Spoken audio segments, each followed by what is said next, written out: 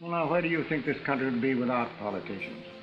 Do you think that the average citizen would take time off to help run the country? There are many who would. All the average citizen thinks about is making money. He's got no time for politics. He'd rather let the other fellow worry about running the country, as long as he has a place to sleep and something to eat. Well, I'll admit it looks that way at times. It's always that way.